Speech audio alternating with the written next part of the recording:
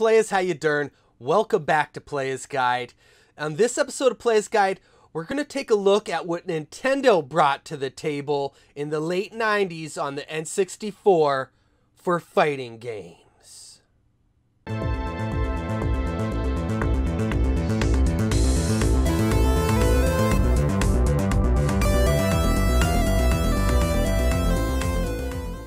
Now, a lot of these fighting games are a real product of time.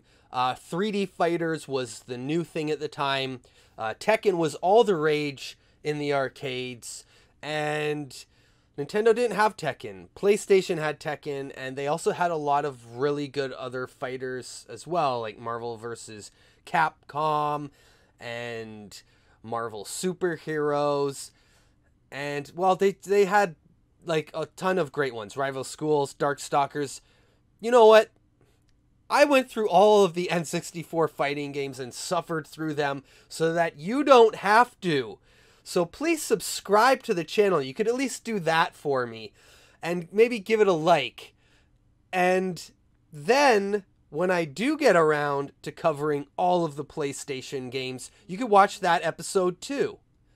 Now, after the Nintendo 64, Nintendo didn't really focus much on fighting games. On the Super Nintendo, they did a pretty good job with all the Street Fighters and Mortal Kombats, given I know they didn't have blood in the original and the Genesis did.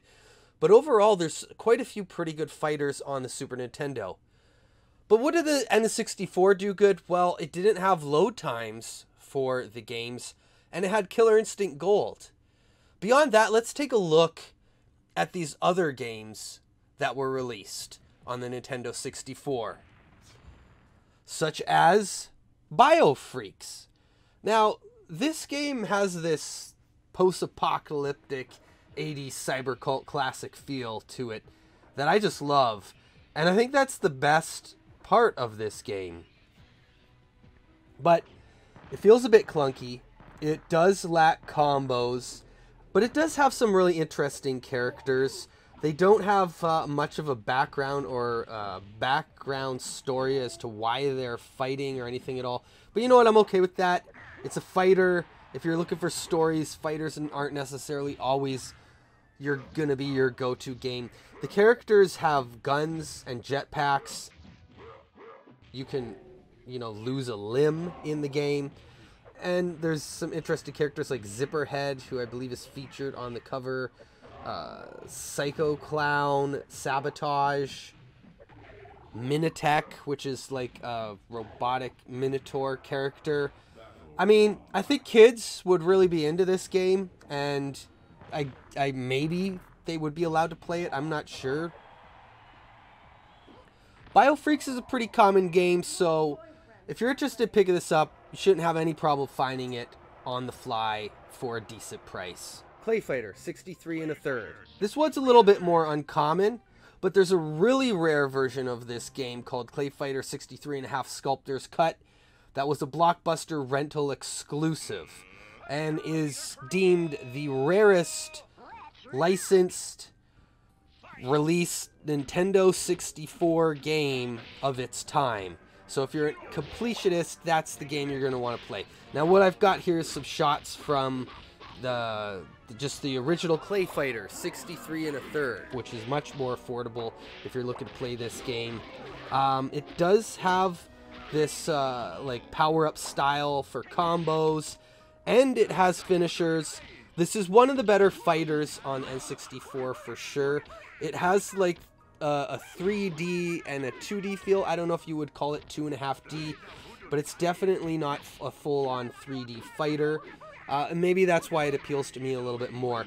Now, you got some interesting characters. You got the return of Mr. Frosty and Taffy, Blob, Kung Pao, Bonker, but you also have the addition of Earthworm Jim, which I thought was really cool. Deadly Arts is another common game on the N64. Not the most common fighter, but again, you should be able to find this one for a fairly reasonable price. This is a 3D fighter. There's a lot of 3D fighters on N64. It has a Japanese style to it There's a lot of like grappling and even like some wrestling moves going on here, suplexes and stuff. There's a tag. There's no arcade. Wah, wah, wah, unfortunately. The controls are sluggish, and my overall rating in this game would be pretty poor. Dark Rift. Now here's one that's a little bit different from some of the others. It actually has fluid controls, good button layout, and a background for every character. Now it does lack combos from what I can see. Matches are fairly drawn out. Zen Muron stood out as probably the only decent character that I played while playing through this game, so that you guys could see what it's about.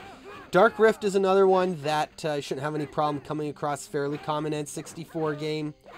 Maybe worth picking up. You know, it really depends on the price. Dual Heroes. I'm not sure what characters I'm selecting here. There seem to be two options. Basic combos from what I can see. It looks like you're playing as Power Rangers who have more wrestling moves than Kung Fu. This one's pretty generic. I mean, if you go for a complete set or you're just really hard on for fighting games, you might want to pick this one up. But if you're just looking for something to play, this is a common game. It's not worth too much. I would pass on it. Fighters Destiny. Here's a game that's really common and really cheap, so maybe you'll want to pick it up.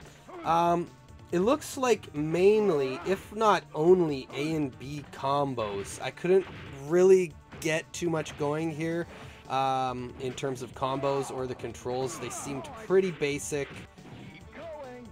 There's Robert, a robot scarecrow character, and there's also a clown and a cow character. I'm not sure what they were going for here. I mean, maybe they were trying to do like a Tekken feel, but it really, if that's what they were going for, it came across as a much cheaper version of Tekken, and they didn't hit that mark at all. It's a point-based victory system where you're fighting on a square block, and I don't know why, I kind of liked that a little bit, because you could pull off some cheap, easy victories to work your way through the ranks of this game. But it does get to a point where it just kind of becomes repetitive and a little bit dull. So let's get to the good stuff. Killer Instinct Gold.